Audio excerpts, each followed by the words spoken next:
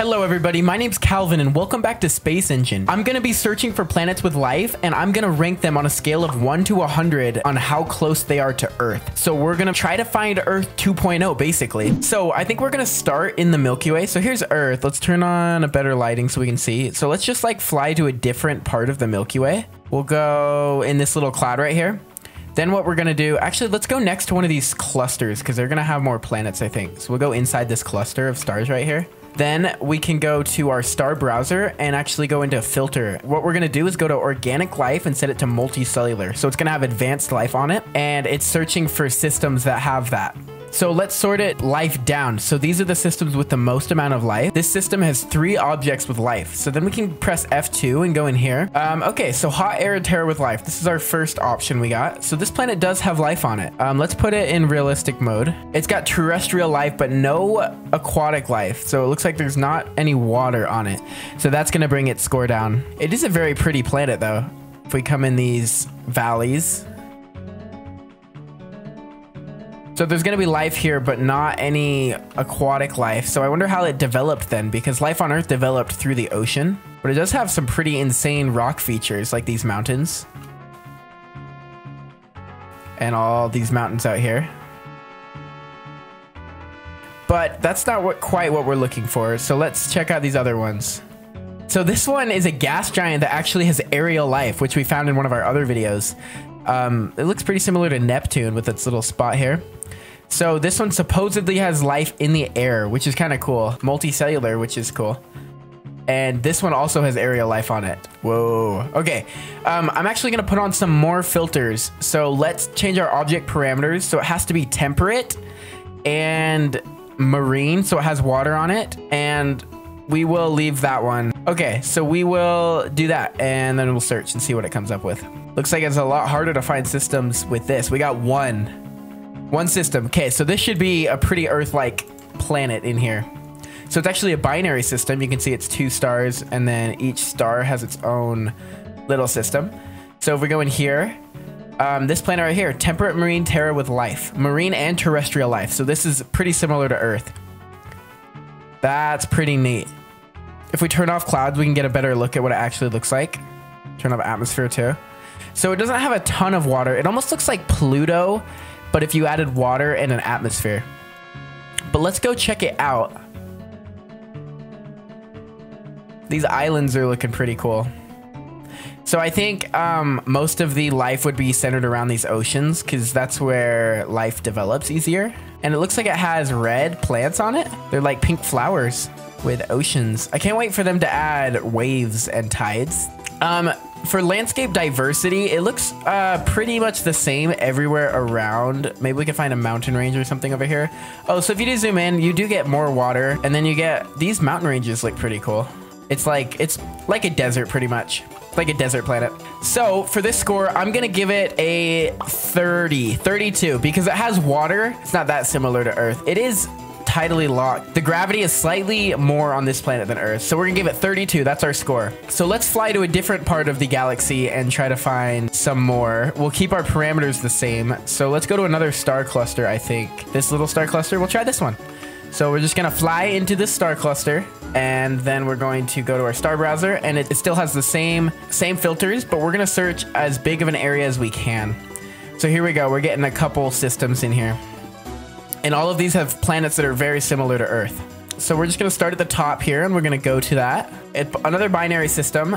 And here is our planet that is supposed to be similar to Earth that has rings. Whoa. Oh, look, you can see the northern lights on it, Aurora Borealis on top. These rings are very massive. Whoa. We'll go realistic lighting and see. So they're actually, the rings are going to be very dark and hard to see.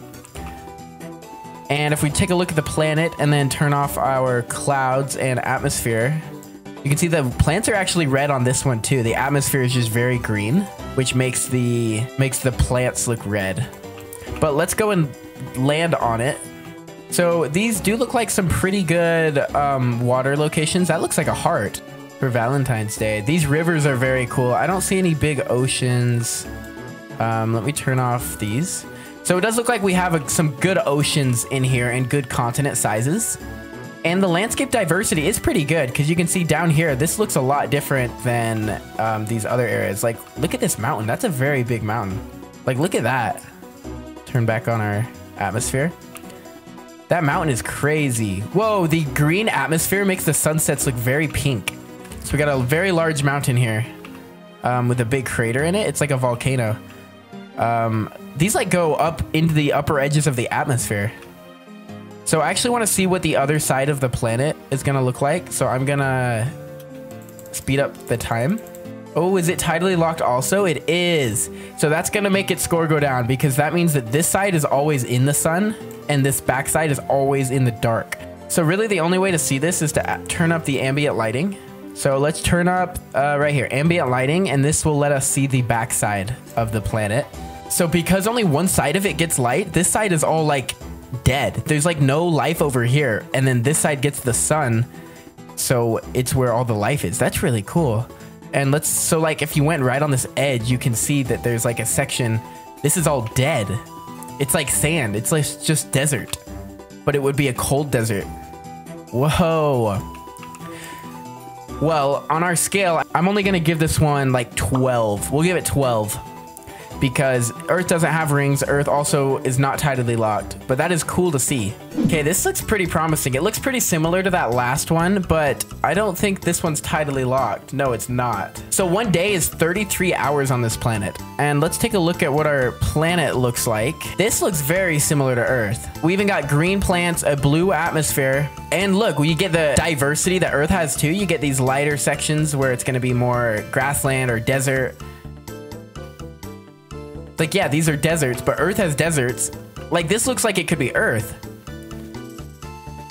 And I'm gonna wait until the nighttime on it. I'm gonna rotate so we can see the entire planet. And it does look pretty nice. Is that ice right here? Let's turn off clouds so we can see. Okay, those are all clouds. So this is what it actually is gonna look like. It looks like there's a lot of these black spots. I wonder what these are. They're almost like meteor impacts that are now dead. They're like, oh, they're giant mountains. That's what they are. They're mountains that reach up into the atmosphere. So you can see it is pretty cold. It's negative 28 Celsius. So that's gonna bring it down. It has 5 moons. The atmosphere is actually very breathable, but it is 2.6 times Earth's atmosphere. So the pressure is gonna be higher than Earth, and the gravity is going to be even less than Earth. So we're gonna give this one a solid 74, I think. And it's even got some moons, like this moon here. If you were to be, this looks like a mini version of our moon. If you were to be on this moon, like at night, this green reflection is actually from the planet. So if you look up, so you're here, that's the planet. It's so bright. Let's make it so we can see both. There's the planet from the surface. That's crazy. Okay, let's try the next one. This is actually a 3-star system. That's cool. Ooh, this one's got rings too, but it does look pretty promising. This one's also got the redness. These valleys look really cool. Whoa, these like massive canyons, like Grand Canyon with water running under it. Like, could you imagine? Like, they're huge. And it looks like we get that diversity too. This looks very white. Why is it so white? Purple sand? What? It's like purple sand on here. We're gonna give this one a 68.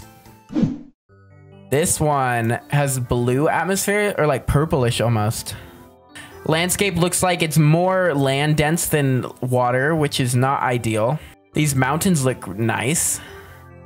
Mountain ranges are cool. Turn back our atmosphere and clouds.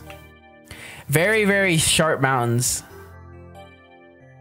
So it must be very active underneath the surface. Gravity slightly less than Earth. Atmosphere is breathable. The atmosphere pressure is really, really high though, and the temperature is very hot at 55 Celsius. So you could live here, but it would be decent actually. We're gonna give this one 82. Best one so far. Okay, this one looks like it has a really, really big moon, but I like the way this is looking. Our atmosphere is a little bit more yellow than Earth, and our land looks like that brown color again. But let's take a look down here. This is pretty cool if you were to like live here next to these mountains. The atmosphere is kind of yellow. It is a breathable atmosphere though. Our rotational period is 3.7 days. So it is a little bit slower than Earth's, and it does have a very close moon. This is closer than Earth's moon is even. But if we take a look at the planet from here, there it is. This one's pretty good too. I'm gonna give it 80. Let's leave the Milky Way. Let's try to find one that's a completely random galaxy. We'll fly a good distance out here. So these dots are actually all galaxies. So let's pick this dot right here and we could just go into it. It's an irregular galaxy, so it's not flat like most galaxies, and we just fly in here and then do our search again. Okay, so it came up with 3 systems, so let's check these out. These probably won't be binary systems, but they still could be. Yeah, this one's not. This one actually has 2 objects with life. This one, this moon looks very Earth-like actually. It's a moon of a gas giant. If we turn off the atmosphere here, you can see how Earth-like this really looks. And these continents are kind of crazy big continents. And they should have like good amount of water inside of these continents too, so they're not completely desert. And you can even see these like, oh, we have these canyons again. These canyons, look how sharp they are. Like, look at this. Like, imagine the tectonic plate movements that would be required for this to happen. Like, going up on top of this is very, very sharp. I love the way this one looks. This is probably my favorite one we got so far. Atmosphere pressure is 50 times Earth's atmosphere. So it is going to be very pressurized. And a day only lasts 12 hours, which is actually pretty good. It's better to have them shorter than longer. But I love the way these canyons are going. The only thing I don't like is this yellow atmosphere. If it was like blue atmosphere, I think this would be my favorite one. So that was actually the night side. So this is the day side. I want to look at the view of the gas giant during the night. The reason it's so lit up at night is because the gas giant's reflection is like the sun. And you can see there's an eclipse happening right there on the surface of the gas giant. All right, well, there's that one. And let's try this one now. Wait a second. Does this one have... It's binary gas giants? Hold on. I'm intrigued. 2 gas giants orbiting each other. Can we turn on the orbital lines? Yeah, look at that. That's pretty cool. Anyway, we got this planet here. I am kind of disappointed in this one. Well, that's going to be it for this video. If you want to see more Space Engine content, leave a like. Join my Discord server. The link's in the description. Anyone who joins before I get 50,000 subscribers will get a special role. Thank you so much for watching. I'll see you guys next time.